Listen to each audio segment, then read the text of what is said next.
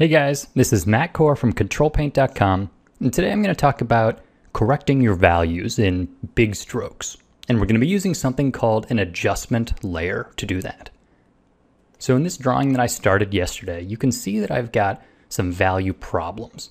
Specifically, in the reference here, there's a lot of high, bright values in the lobe of the ear, and mine doesn't really have that as much. Also, just overall, mine is not quite the same value arrangement.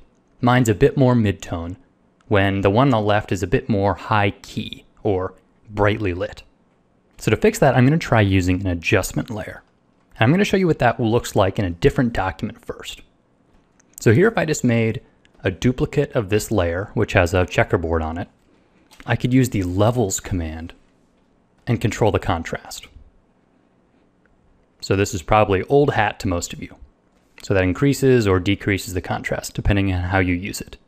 But once I hit OK, that's destructive, which is to say I can't modify it later. So an easier way to do that is less damaging to your art is to add an adjustment layer. And I'll use the one called levels, although there's plenty of other ones. So this looks pretty much the same as the levels dialog, but it is going to stick around and be non-destructive. So here you can see I have the contrast applied, and then I'll close the window. Now if you look at the layers panel, there's a different type of thumbnail here, and this is the adjustment layer. And if I hide it, you can see the contrast goes away. And where it sits in the layer stack matters. So if I were to paint on top and then hide it, that stroke would not be affected. An adjustment layer only affects those things which are below it. Now the really powerful part about an adjustment layer is that it by default has a mask.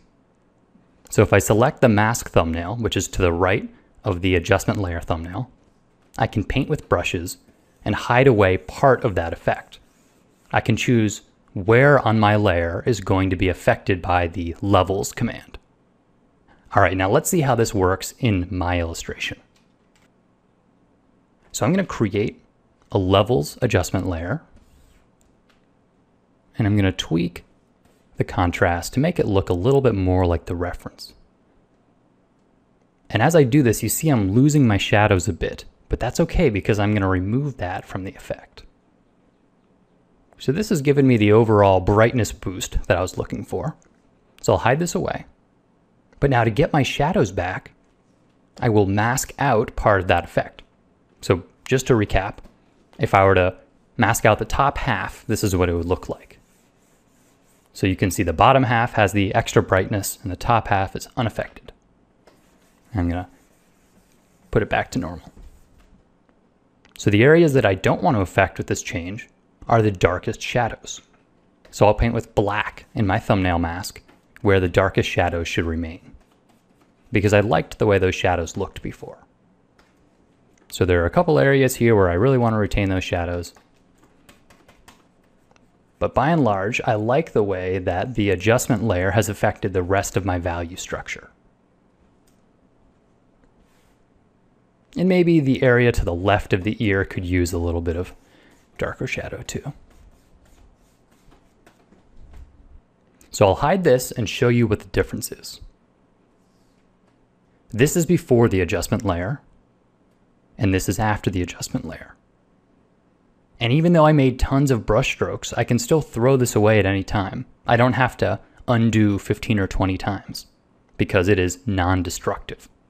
But if you look at the list of available adjustment layers, you've got all sorts of choices. For instance, photo filter is a nice way to add a bit of a color cast. And there's a bunch of different photo filters, and you can adjust their intensity. And once again, mask away where you don't want the effect. So if I paint in black on the mask thumbnail, I can remove some of that color from the shadows.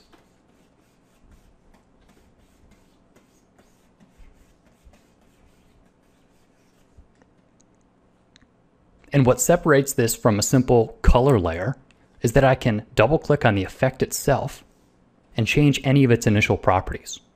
So if instead of this being a warming filter, I wanted it to be deep red, all that is one click. If you want to make large-scale changes to your image, or maybe test out how your image might look if it were high contrast or if it were colorized, adjustment layers are a great way to find out. Because ultimately, you can hide them away and they're totally non-destructive. You haven't messed up the rest of your painting at all. Now hopefully this bit about masking didn't go over your head, but if it did, I've got a couple other videos about how to make and use masks, and I'll link them at the bottom of the post. So thanks for watching, guys.